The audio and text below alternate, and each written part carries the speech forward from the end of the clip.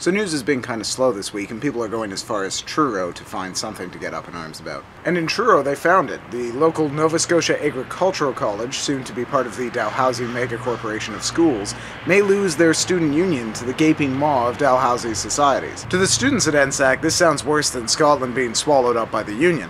But before you go painting yourself blue and screaming after freedom, let's think a little bit about what's actually being lost here. To be honest, I've never been much of a fan of student government, and I get a lot of flack for this, mostly from student government types. They're always the first to tell me that I'm a member in these unions, and that without them we'd be living in some sort of feudal dark ages, where university administrators enslave students in Dickensian factories in order to extract millions of tuition dollars and sit on giant piles of gold like some sort of malevolent Scrooge McDuck. But I don't really see university administrators in such a negative light, and I've been screwed around by them just as much as the next guy.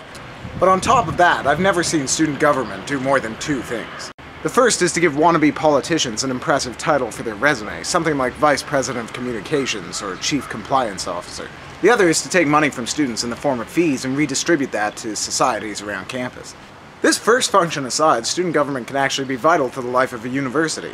If they didn't redistribute the money, then the admin would have to. And to say nothing of the extra workload of 6,000 students whining to you for a check for their naked croquet league, universities everywhere are going bankrupt. This would probably throw some perspective on the $300 annual budget of the Scrabble Society. In this respect, the students of NSAC may actually be losing out.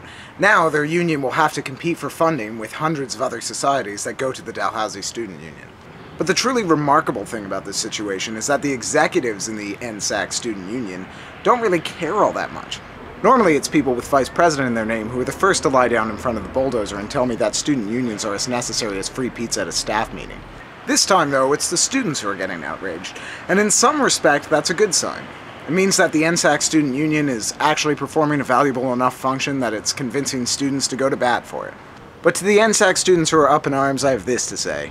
What are you really losing? I mean, when it comes right down to it, you're losing some very skilled accountants, people who are good at taking money from one place and bringing it to another.